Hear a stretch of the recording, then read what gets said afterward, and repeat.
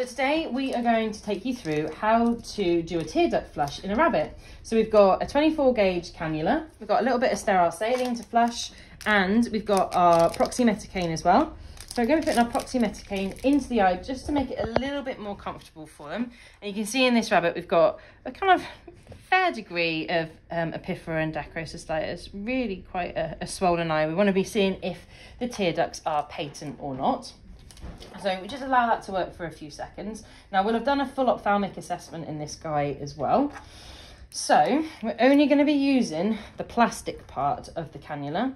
And what I normally do is I put my finger on the top eyelid, use my left hand, because I'm right-handed, just to pull this lower lid forwards, not down. So if you pull it down, it occludes the tear duct opening. If you pull it forwards, what you can see is that tear duct opens quite nicely. So there's a little black hole down the bottom of there. If you pull it down, it occludes it, but pull it forward and it opens it up.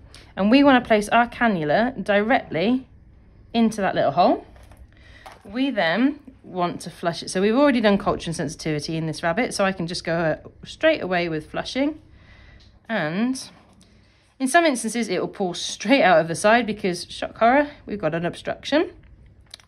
But I normally do about 5 mil and I just gently pulse it. So I'm just using my thumb just to pulse that and rock the cannula backwards and forwards. But unfortunately, this is not flushing at all.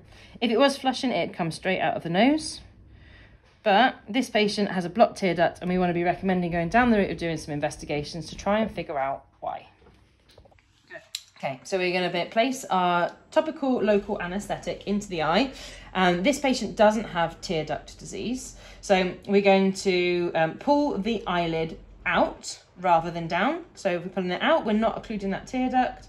We just place our cannula straight into that tear duct, hold that in place, and we want to just give a little bit of a gentle flush. And you can see it's coming out of his nose. So that's what should happen when we've got a normal tear duct. And he's eating it. That's nice. There we go. All done.